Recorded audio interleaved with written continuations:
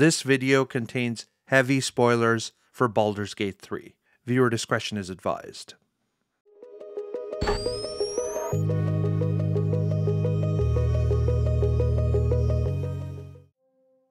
So, Baldur's Gate 3, 2023's best video game. You know it, I know it, everyone shouted it from the rooftops for the last few months when it was award season. Baldur's Gate 3 and its developer Larian Studios have basked in the glow of accolades and praise in a way that only a handful of games and developers ever have. Most impressive of all, however, is that Baldur's Gate 3 was a game that won the hearts and minds of not only the gaming press and critics, but the general gaming audience as well. Like Elden Ring and Witcher 3 before it, Baldur's Gate 3 broke out into the mainstream gaming audience and welcomed a large amount of new fans, giving the studio some serious social capital for their inevitable next game. A lot has been said about Baldur's Gate 3.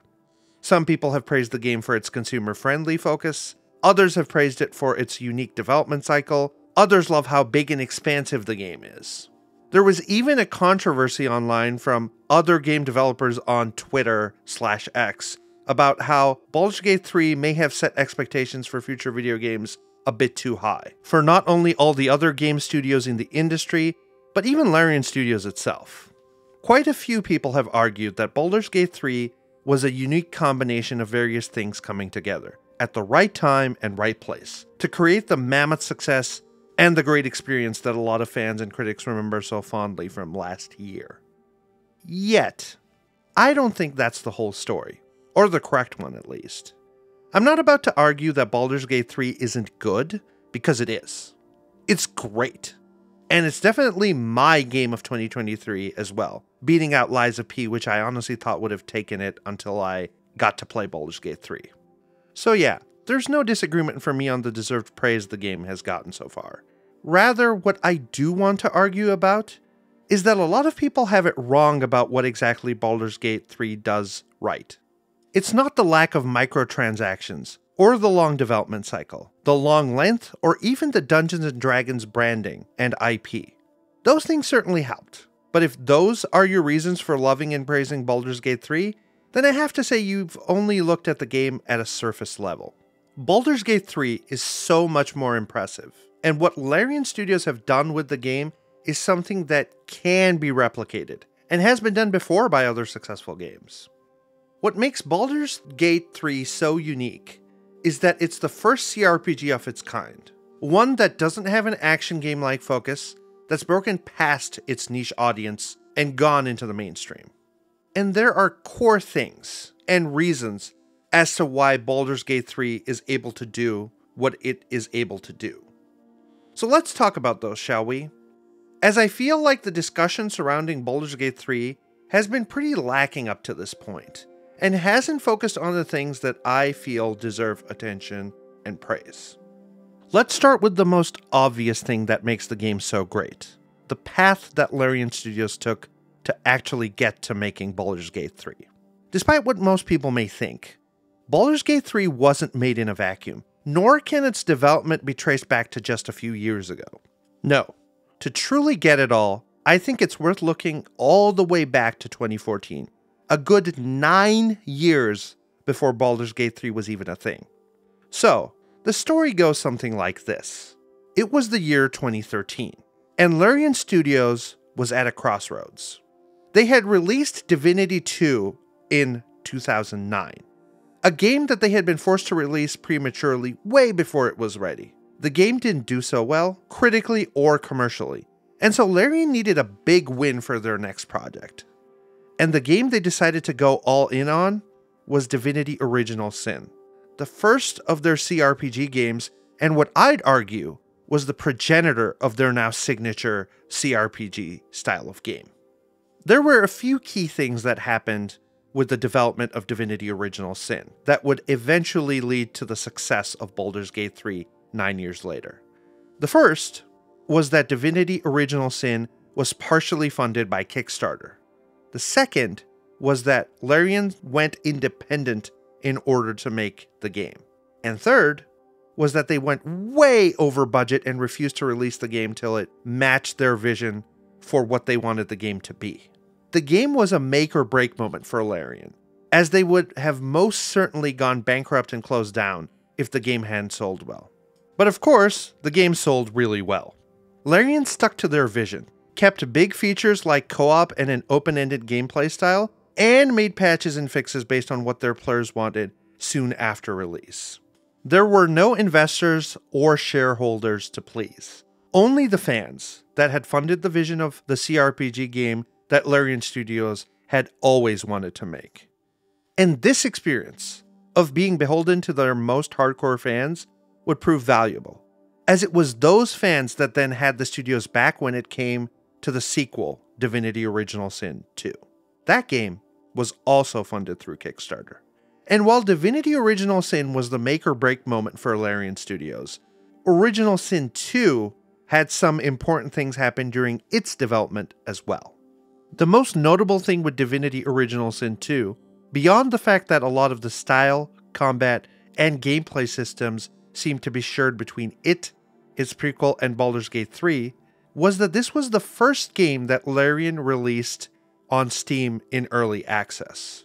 They did so in late 2016, before jumping forward a whole year and releasing the final version in September of 2017.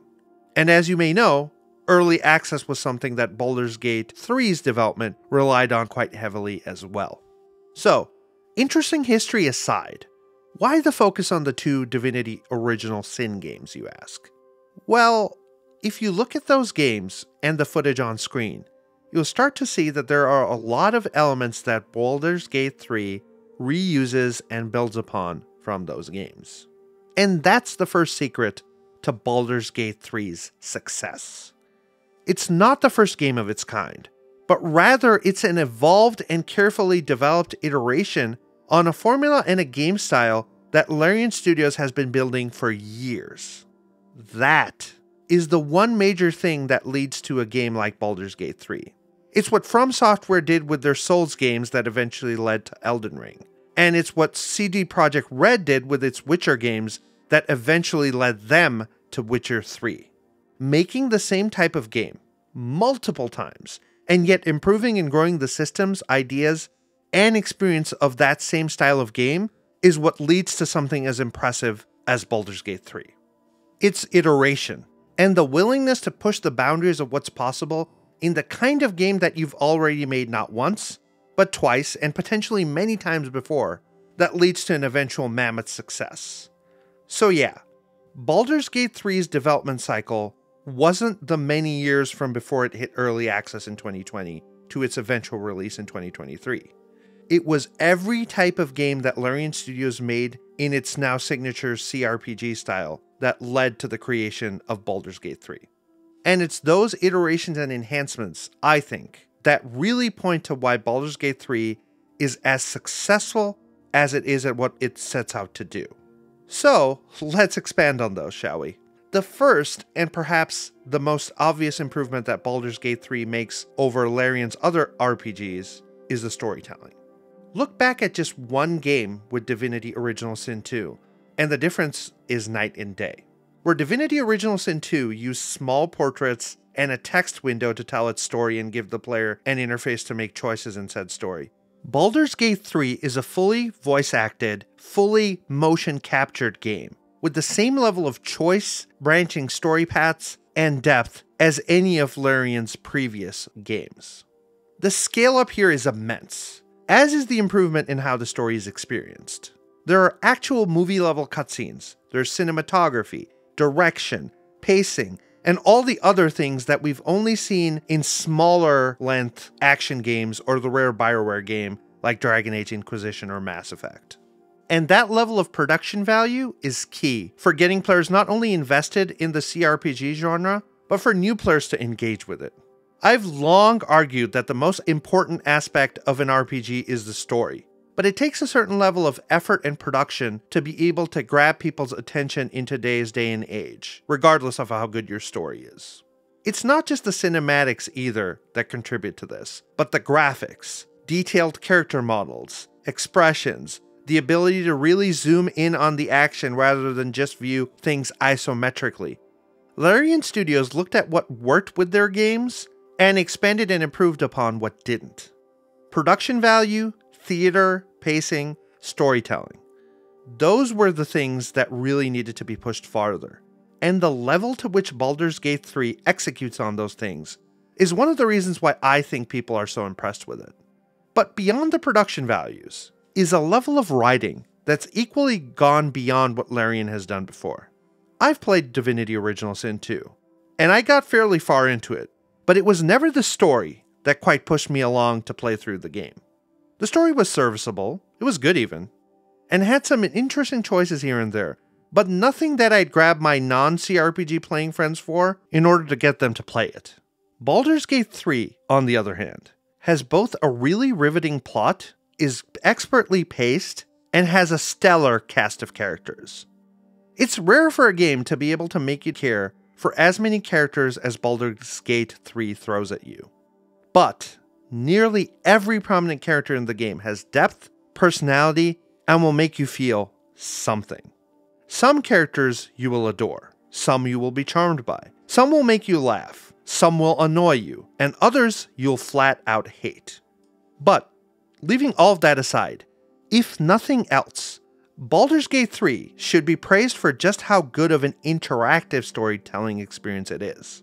There's a quality of writing, theatrics, and production that just engrosses and immerses, and then Larian melds that fantastic writing with the branching story paths and choices and player-driven narrative that the CRPG genre is known for.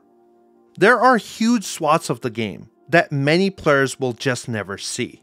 The choices you make at various parts of the story have consequences, and will shift your story down a particular path for that playthrough. That level of expansiveness and that level of consequence is something that fans of choice-based decision-making in games hunger for. It's why morality systems in video games are viewed as failures most of the time, because none of them seem to impact the story in any meaningful way when you engage with them. But in Baldur's Gate 3, a choice you make as early as the first act of the game has implications on the finale of the game. Helping a certain NPC will lead you to potentially encountering them again on your adventure in the game's second act, and then potentially even in the third. Pivotal choices, like whether to kill a villain character or join them, are not only possible things that you can do, but choices that lead to completely different outcomes and directions in the story. Oh, and before I forget to mention, Baldur's Gate 3 has the ability for you to create a custom character or control a predefined origin character. The origin characters have their own stories, backstories, and motivations. So you can either play as a custom character and interact with all the origin characters as party members, or you can roleplay as one of the origin characters and have that inform all your choices and the direction of the story. Oh, and there's 7 origin characters, by the way, and each of them are fantastically deep, well-written, and full of personality. And if that weren't enough, the game gives you another 4 characters that you can recruit in your adventure based on your choices and decisions in the game. That's a lot of variety, and different ways that you can experience the same rather big, expansive epic of a story. But wait, isn't that a lot of stuff, I hear you saying? Isn't that one of the things you took umbrage with in the start of the video, I hear you state? Well, look man, I'll concede that Larian Studios packed in a lot of stuff in this game, in its story, characters, quest lines, and choice-driven narrative. But if quantity was the only thing that mattered, then I'd be talking about how awesome Assassin's Creed Odyssey or Valhalla are, rather than Baldur's Gate 3. What's impressive to me about Baldur's Gate 3 isn't the amount of content that the game has, but rather how high quality and worth your time that huge amount of content actually is. It's in how consistent the game is in feeling fun, exciting, and interesting. It's how expertly paced the game is. The game starts off moderately small with its first act, but you get to make pivotal choices and recruit characters for your party as early as the first few hours. You can even start to break the game and get really rare items and armor and equipment in the very first major battle of the game. It's clear that Larian Studios wants to entertain its player base, and that really is the focus of the game. Every few moments while you're playing the game and exploring the game's various locations in its 3 acts, the game gives you something new or unique to experience. An NPC that leads to a quest here, an interaction with a party member there, some battle that can net you cool loot rewards and potentially open up another quest line. Much like Elden Ring, nothing feels meaningless, filler, or a waste of time and space, despite how much of it there is. There are a lot of 100+ hour games, but there's only a few games that will make every moment of those 100 hours feel meaningful, entertaining, and keep you engaged. That, I think, is the second thing that makes Baldur's Gate 3 so darn impressive. The amount of time it's able to hold your attention, keep you entertained, and where it continues to dazzle and impress dozens of hours in. And that level of depth that's been put into the storytelling and player choice, that also extends to exploration, combat, and all the other aspects of the game's gameplay. Simply put, despite some limiting factors of the Dungeons & Dragons system that are put into Larian's own RPG systems, this is some of the best turn-based RPG gameplay that I've played, ever. The combat is deep, it relies on D&D's established rules, dice rolls, and various mechanics to provide a system that feels deep, strategic, and adds a bit of randomness to keep things interesting and dynamic. You get to use the environment, your positioning, your character's unique abilities, and all these things contribute to a combat system that's surprisingly versatile, flexible, and allows for a lot of player expression. The game's combat is also very breakable, in ways that feel fun and interesting rather than just unbalanced and cheap. Things like Barrelmancy, where players will gather a ton of explodable barrels and create huge barrel pyramids to take down some of the game's most difficult bosses, or things like using an Owlbear transformation and jumping from a huge height to one-shot kill an enemy, are just some of the cool things that the game allows you to do.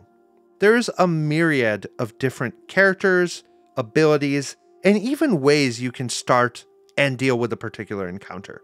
Are you a stealth-based character? Well, sneak up to a hidden vantage point and surprise your enemies, making the encounter that much easier. Do you prefer to talk your way through things? There are actual dialogue choices that allow you to not only skip fighting entirely, but trick your foes into ending themselves. It's not just the battles either. There are multiple ways to finish, solve, and go through the game's various quest lines based on the resources and options that you have at your disposal. You can use stealth and your thieving skills to get to certain quest locations or items, or you can use a magic caster to fly or teleport to the same items in an entirely different way. Fighters and melee characters can jump and break into places that other characters can't, and each of the game's quests have multiple such options to solve the same problem. It's less about solving the game's various puzzles and problems in a particular way, and more about discovering your own fun solution to whatever the game throws at you. And it's that level of freedom, the variety in which you can engage with Baldur's Gate 3's various gameplay systems, that is the third aspect of what makes the game so good. That level of game design, married with the storytelling and the amount of quality content that respects and doesn't waste your time, that's what makes Baldur's Gate 3 so impressive. And all of this is something that any development studio could theoretically do, as long as the incentives and the drive is there to do it. And really, I feel for game developers these days. With all the layoffs and instability in the industry as a whole, Larian Studios and their ability to focus on the things that matter to them, to iterate over multiple games, that must be painful to see as you're working on your own AAA game for a couple of years and not being given the same focus and freedom. Yet, if there's anything that Baldur's Gate 3 proves, it's that there's a real market and potential for success if you continue to iterate on your games and continue to push for exceeding expectations. Larian Studios is one of the rarest studios available in the game industry today. They're privately owned, are led by a creative who has been able to navigate both the creative and business aspects of game development, and the future looks really bright for the studio as a whole. But Baldur's Gate 3 is not an Enigma, or some rare alignment of the stars. It's what's possible with the pinnacle of iteration, game design, development, technology, and production values of the modern day.